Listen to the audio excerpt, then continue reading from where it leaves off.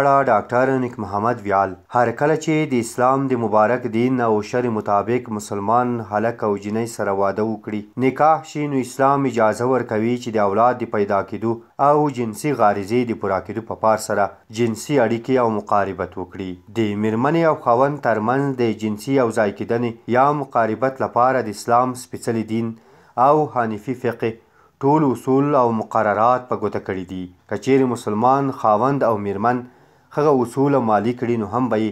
کورنی ژوند خوښ وي او هم به یې راتلونکي ماشومان روغتیایي او سالم وي دلته هغه 15 شیان درته په ګوته کوو چې د ښځې او خاوند ترمنځ د جنسي مقاربت پر مهال او ترڅ کې د ښځې او خاوند په وجود کې پیښیږي د خوښۍ ځانګړي هورمونونه ازادیږي د جنسي مقاربت پر وخت کې د اکسیټوسین او ډوپامین په نوم دوه هورمونونه ازادیږي اکسیټوسین هورمون لامل کیږي چې خاوند د ښځې او ښځه د خاوند پر وړاندې د مینې احساس پیدا کړي د دغه هورمونونو په خواشي کېدو سره د ښځې او خاوند ترمنځ د تیر په پرتله یوه ځانګړې مینه او د نږدې کېدو احساس پیدا کیږي همدا ډول د ډوپامین هورمون مغزو ته خبر ورکوي او د مینې تمرکز جوړوي نو دغه دوه هورمونونو په ریلیز یا خوشي کېدو سره ښځه او خاوند دواړه د جنسي اړیکو په وخت کې د خوښۍ او یو بل ته د نږدې کېدو احساس کوي دویم د وینې راګونه پراخه کیږي هغه وخت چې په نارینه او ښځینه کې تناسلي غړي خپل لوړ اوج ته رسیږي نو له امله یې د وینې راګونه هم پراخه کیږي چې دا یوه غوره او ګټوره روغتیایي عملیه ده دریم د وجود کالاري سوځول کیږي څېړنې ښیي چې د 6 دقیقې جنسي مقاربت په ترڅ کې د انسان د وجود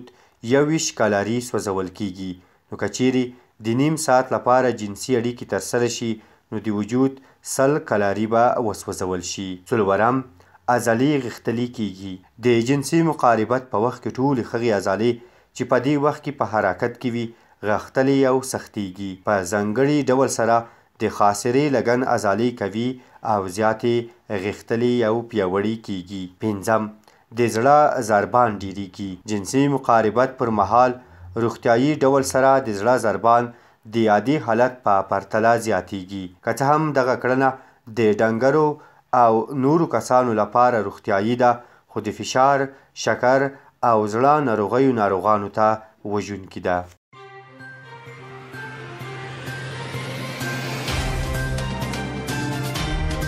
د افغانستان نړۍ او سیمې د مهمو خبرونو پیښو او جریانونو په اړه د تازه پر وخت او دقیقو خبرونو لپاره د روحي ویبپاڼې د یوټیوب چینل لایک او سبسکرایب کړئ ترڅو زموږ نوي او تازه ویډیوګانې پر وخت درته ورسیږي